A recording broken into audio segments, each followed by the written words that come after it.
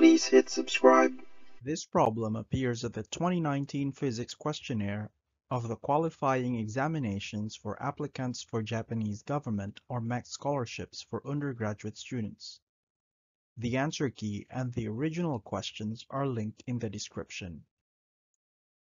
Problem 3. An object of mass m is moving with a speed v on a frictionless plane as shown in figure 3.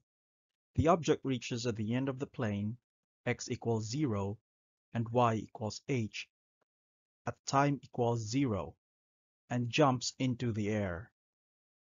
There is a slope in the positive x region as shown in figure 3. The acceleration of gravity is denoted as lowercase g.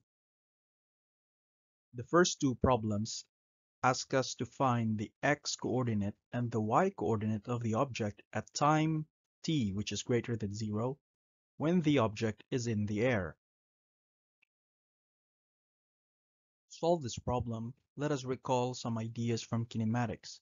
First are the definitions of displacement, velocity, and acceleration if the motion is one-dimensional. If the displacement is given by the function x of t, then the velocity is defined as the derivative of x with respect to t. And likewise, acceleration is defined as a derivative of v with respect to t, which means that it is also equal to the second derivative of x with respect to t. In the case of uniform acceleration, we set the acceleration to some constant a, and thus from this equation here, or rather from this equation here, we get this equation, dv dt equals a. If we integrate this equation on both sides from time equals 0 to time equals t, we obtain this equation. This side is the integral of this side, and this side is the integral of this side, from time equals 0 to time equals t. And now we can replace this v of t with its definition from here, which is dx dt, and we just move this to the other side. Now we can do another integration.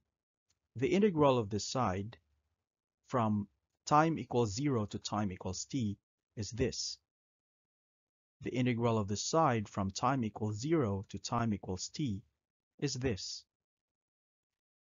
And now let us also remember that when we have a projectile motion, which is a motion in two dimensions, we can consider the motion to be separate in the x-axis and in the y-axis. In other words, we can think of the motion as a 1D motion in the x direction and a 1D motion in the y direction, so that they can be analyzed separately.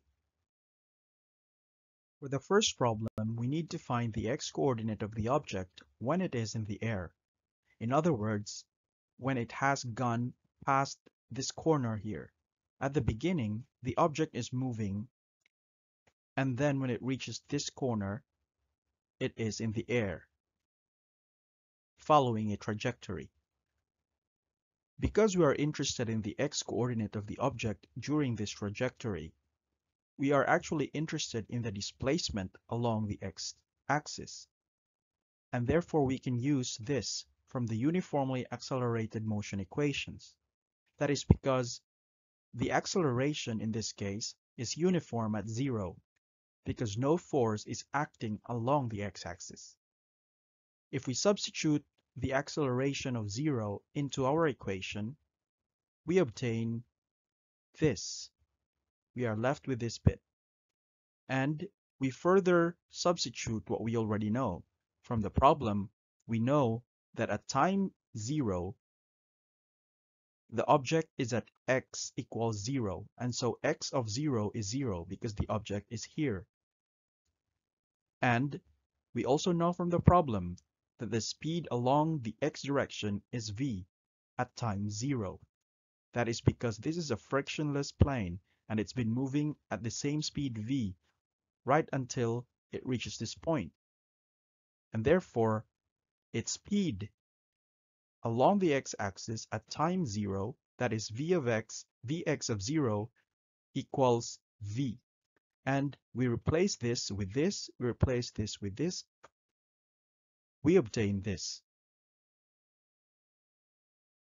In problem 2, we are interested in the y-coordinate, and because we can decompose the motion into a 1D motion in the x direction and another 1D motion in the y direction, we can analyze the coordinate in the y direction by just looking at what happens in the y-axis.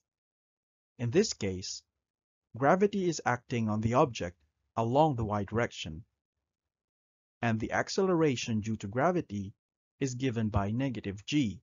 The negative sign indicates that the gravity is pulling it downwards to the negative y-axis. But this is very similar to the previous problem, and so we can also use the same displacement formula that we have here. In this case, let's replace the x with y. And that's what we did here. At the same time, we also replaced the acceleration with the acceleration due to gravity, negative g. And from the problem, we know that at time 0, the value of the y-coordinate is h, and therefore y of 0 is h. The value of the y component of the speed or velocity is also 0, because at this point, at time 0, the object is only moving along the x-axis, and there is no y component. And if we replace this with this, and this with this, we obtain this expression for the y-coordinate. Questions 3 and 4 are related, so let us answer them together. If v is larger than a speed v sub c, the object does not hit the slope and directly drops on the horizontal plane at y equals 0. Find the expression of v sub c. If v is less than v sub c, the object hits the slope. Find the x-coordinate of the impact point. For problem 3, we need to find the minimum value of the speed v sub c such that if it is moving at v sub c here, it will overshoot the slope. And because v sub c is a minimum value of that speed, we also have the minimum overshoot, which is at the very edge of this slope. And that means that the trajectory of the object, this is the trajectory of the object, it must intersect the slope at this very point, at the edge. That means that the x-coordinate of the trajectory must be equal to the x-coordinate of the slope, and the y-coordinate of the trajectory must be equal to the y-coordinate of the slope. Let us now think about the slope. The x-coordinate of the slope here can be obtained by this relationship. This is easily seen from the trigonometric identities, or rather the trigonometric relationships. Y sub e, or the y-coordinate of the slope here, is just 0. On the other hand, x sub b has already been obtained from problem 3.1, and that is given by this. In this case, we replace v with v sub c, because the conditions that we are looking at is when the speed is v sub c. And that will give us a landing here at the edge of the slope. Y sub b has also been obtained from the previous problem, 3.2, and that is this. If we combine these two, if we eliminate t, because we are only interested in the relationship between y and x, we just replace the t here with x sub p over v sub c, and this is what we obtain. Now, we can apply these relationships here. The y of the trajectory and the y of the slope are equal. The y of the slope, y sub e, is 0. The y of the trajectory is this. However, x sub p in the trajectory is also equal to the x sub e of the slope. And that's why we replaced x sub b here with x sub e. And that gave us this relationship. Finally, we do some algebra to obtain this, and finally, this. For problem 4, we consider the case when v is less than v sub c that was obtained in the previous question.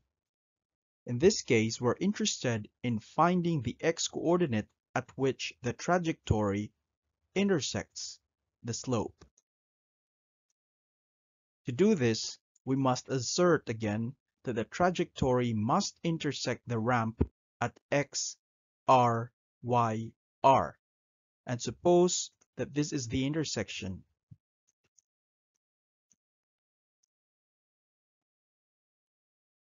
Now, to find this, we need to find the equation of this ramp and the equation of the trajectory.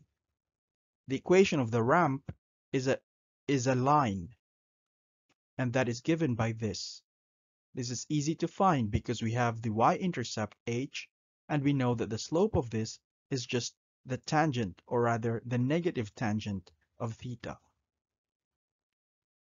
For the equation of the trajectory, we already obtained this in the previous problem, and that is this equation here. Now, we just need to find the intersection by solving these two equations. And what we did here is we replaced the y sub p's with y sub r. So y sub p is equal to this expression. That is what we got here. And this is just brought here while replacing x sub p with x sub r. Further manipulation of this relationship allows us to obtain this final expression here, which is the x-coordinate at the impact point. If you learned something new today, please help my channel by clicking the subscribe button and the bell for the notifications. See ya!